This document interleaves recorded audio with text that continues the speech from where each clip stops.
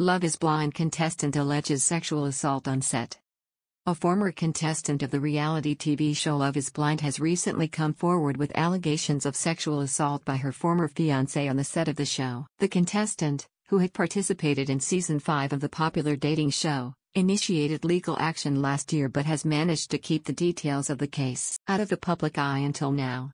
The lawsuit, which was filed in August 2022, claims that the contestant was subjected to sexual assault while filming the show. Although specific details of the alleged incident have not been publicly disclosed, the seriousness of the accusations has garnered significant attention. The contestant is assertive in her claims and seeks justice for the trauma she experienced during her time on the show.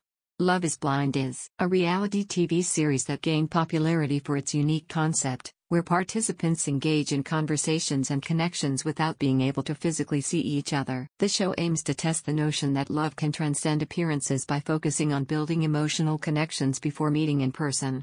In light of the allegations made by the contestant, the production company behind Love is Blind has released a statement expressing their commitment to ensuring a safe environment for all participants. The company has emphasized that they take such allegations seriously and are actively cooperating with the ongoing investigation.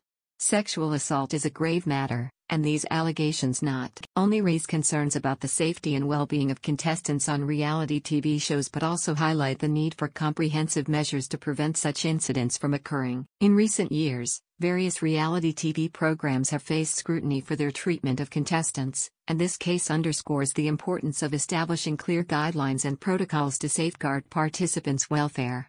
The legal proceedings surrounding the lawsuit are expected to unfold in the coming months, shedding more light on the incident, and potentially prompting further discussions within the entertainment industry about the treatment of contestants and the duty of care owed to participants in reality TV shows.